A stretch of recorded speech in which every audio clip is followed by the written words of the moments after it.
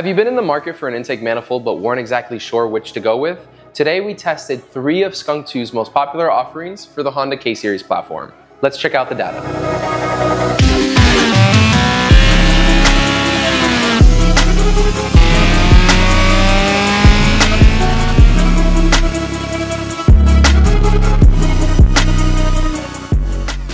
We start off our test procedures by having a clean, repeatable baseline to work off of.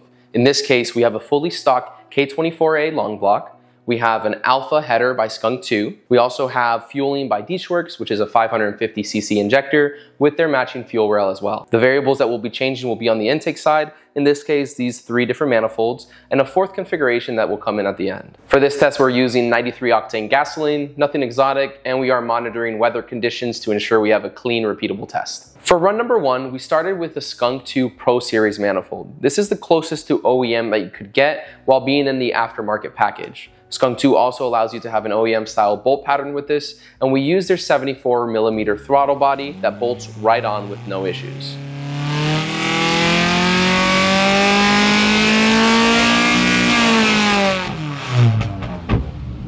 That first test put us at a baseline of 239.1 horsepower and 195.9 foot-pounds of torque.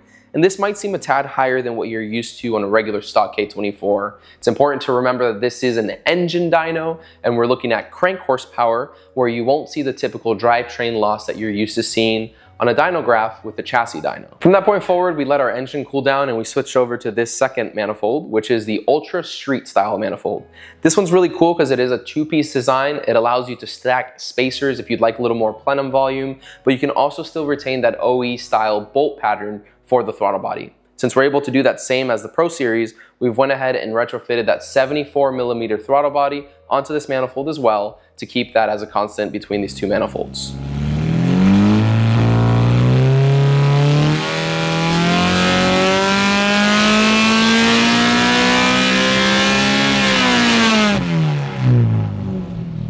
Looking at the dyno graph, we immediately picked up peak horsepower and almost matched peak torque with this swap alone. We made a peak horsepower of 248.5 horsepower and 195.5 foot-pounds of torque. What we find really impressive with this comparison is that there is nearly no loss stepping up to the Ultra Street. Now you will notice that although it made more horsepower, we lost 0.4 foot-pounds of torque by switching to the Ultra Street.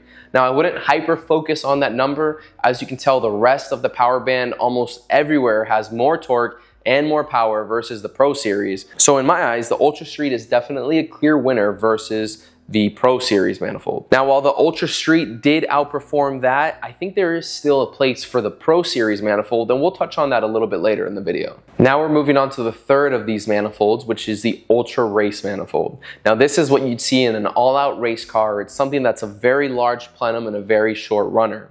We went ahead and bolted this one on, and we did expect to see some loss down low, and we weren't exactly sure how a stock engine would react at that higher RPM with such a big plenum.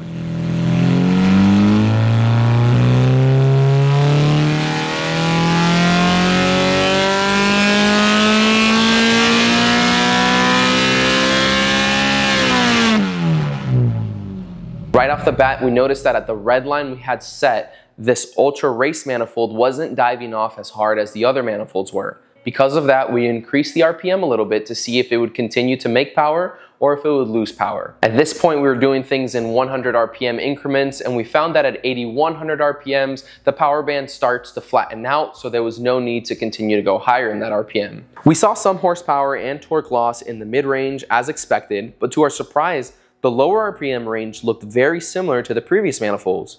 This combo made a peak horsepower of 251.7 horsepower and 195 foot-pounds of torque. Now looking at this manifold configuration right here, you'll notice that it is taller than what the video we just showed was, and the reason that is because there is a 2-liter spacer on the plenum. For that, we did a 4th test. We wanted to see what would happen if we added even more air going into the cylinder head.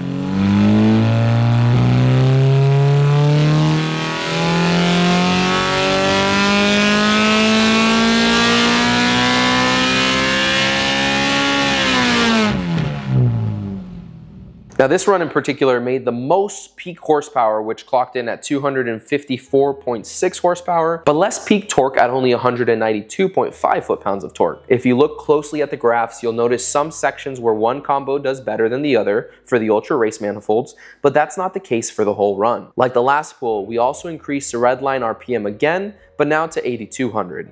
As you can see at that 8,200 RPM range, the power started to decrease, so there was no need to rev it even higher as we had already achieved peak horsepower. Now, what's the main takeaway with all of this? My personal view approaching this test was that with the largest manifold and spacer, we'd see the most loss in power, and with the smallest manifold, we'd see the most increase in torque. But that exactly wasn't the case. Being that the peak torque between the Pro Series manifold and the Ultra Street manifold were nearly identical, we looked more towards the horsepower and the power band as a whole.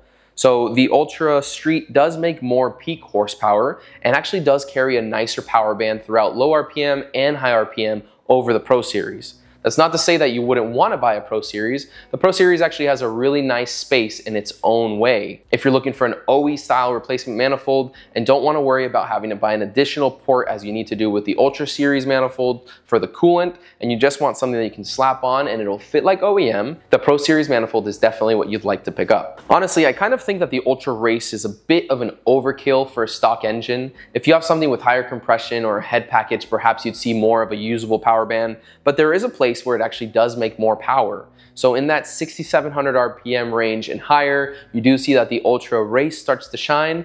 And then around 7,300 RPM is where the Ultra Race with the spacer starts to take over on peak power.